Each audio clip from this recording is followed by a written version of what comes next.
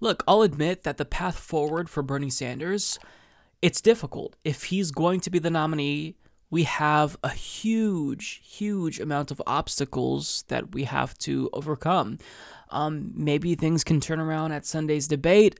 I don't know what's going to happen, but I will say that it's not over yet, and I'm going to be here fighting for Bernie Sanders until the end, until he decides to call it quits.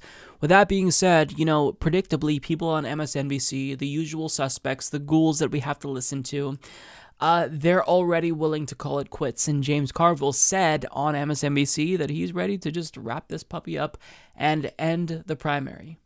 But we now have a party because James Carville is available to talk to us. James, good evening. What are the voters saying tonight? What needs to happen right now? They're saying something very clearly, and my tip of a hat to Guy Fawkes. Remember, this is all about November. These voters want to shut this thing down. I mean, you can just look all across the spectrum of the Democratic Party, and people are saying, we made our decision, this is who we're going with. And Senator Sanders may not break threshold in Mississippi. He's at 15.3 right now. And we got to acknowledge that he created a movement. He did some truly remarkable things in American politics, and certainly Vice President Biden, we got to talk to him and discuss this. But we can't diss these Democratic voters who are just coming out in every corner of this country saying, let's get on with this thing. Now, our mission as a party is to defeat Donald Trump. According to 538, there's a 99-to-1 chance that Vice President Biden is going to be the nominee. Let's shut this puppy down and let's move on and worry about November. This thing is decided. If you've ever watched The Righteous Gemstones on HBO, he sounds exactly like Baby Billy. Like exactly like Baby Billy. I hate James Carville. This individual, he's just insufferable, and it irritates me how Brian Williams was kissing his ass at the beginning, and MSNBC, like, they are obsessed with him. He's been coming on like once a week. Stop bringing him on. Like, do you want to actually have any younger viewers watch MSNBC? You can't bring on people like this who are just insufferable and wrong about everything. But he says, quote, voters want to shut this thing down. I haven't voted yet. Like, my state doesn't vote until, I think, May, Oregon. So not everyone has spoken yet. And to say that voters want to shut this thing down, maybe some voters want to shut this thing down. Maybe they don't want a prolonged primary because they think that that will hurt the nominee going up against Donald Trump. But I mean, like, to just say unequivocally, voters want to shut this thing down. I mean, you could have said that after Nevada when you were throwing a temper tantrum on MSNBC, saying, hi, Putin. Remember that? You were acting like a fucking buffoon. So, I mean, we could say the same exact thing.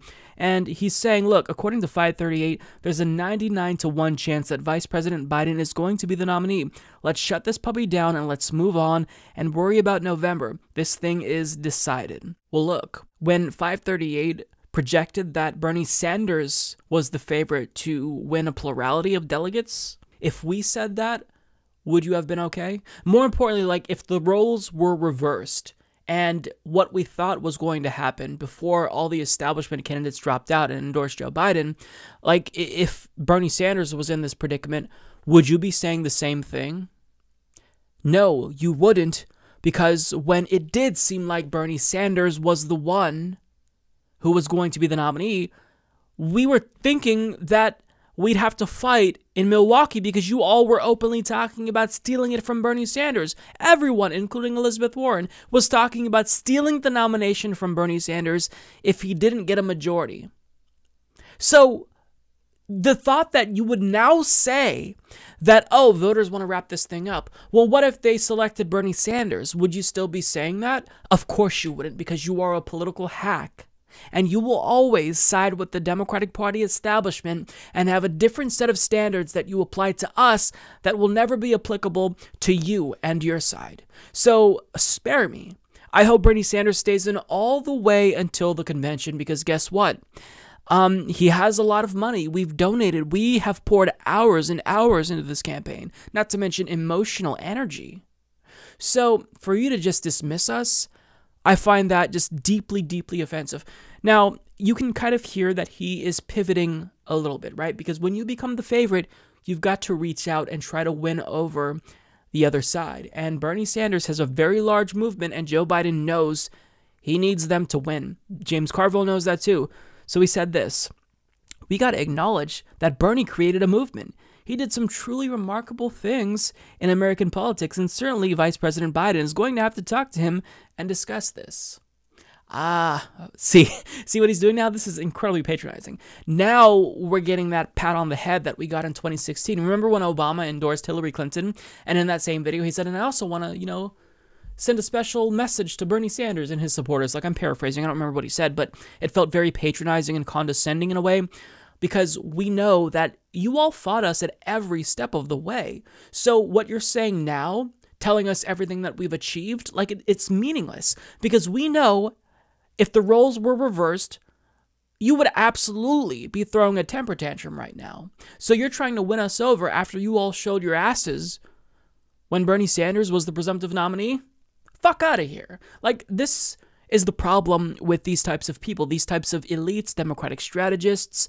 Like, they don't actually listen to normal voters. Like, he doesn't realize, like, it's not as easy as just trying to dangle some policy concession in front of Bernie Sanders supporters. Voter apathy is a bigger issue than anyone in mainstream media realizes. Like, people that I talk to, if Bernie isn't the nominee, they're not voting. They're not voting. So for me as an individual, my next step is to convince them to come out and vote because they can support Democrats down the ticket. So, I mean, they don't realize, like, they're so misguided, and they fundamentally misunderstand what normal voters deal with because they don't talk to normal voters. They don't talk to normal people. This dude, have you seen the mansion that he lives in? It looks like a disgusting Victorian dollhouse. It looks like the ugliest dollhouse I have ever seen. It's gratuitous. So, I mean, like, these people, they live in, their bubbles. They look down at us, from their ivory towers and judge us and scoff at us. And they expect us to be happy with the crumbs that they're offering us. But now when it's time to reach out to us, you see the little half-assed attempts that they make and them just being, patronizing. It's just, I'm so sick of it. So, if Joe Biden actually wants to win over Bernie Sanders supporters, you're going to have to pick a very, very left-wing VP, still won't win over all of them, and you're going to have to actually make real policy concessions, not just say, well, I support, a means-tested version of Medicare for all or whatever. Like, there's a chance that you just can't win them over because they're going to stay home. But if you actually want to win and really win back the Democratic Party voters who, elites drove away, we need policy concessions in the form of policies being passed and codified into law. Like, we're talking not just policy concessions in the sense that you agree to support Medicare for all if you're elected. Like, we need you to pass it and give us the healthcare. That's where we're at now. Because anyone who is younger than 45 years old, they've been turned off by the Democratic Party establishment, by the Obamas, by the Hillary Clintons, by the Joe Bidens, by the Mike Bloombergs now of the world. And James Carville can never understand that because he lives in a mansion. He's rich. So, he's never going to have to really worry about, the consequences of a Republican administration. Because he's protected, he's fine, he has money. He'll never have to worry about a medical bankruptcy. He'll never have to worry about dying because he doesn't have health insurance. He'll never have to worry about getting his student loans paid for or putting food on the table because he's rich. And, rather than rich-splaining, if Democratic Party strategists actually wanted to win, I'm not convinced that they do, you would talk to normal people and not just talk at us and talk amongst yourselves on MSNBC. That's where you start.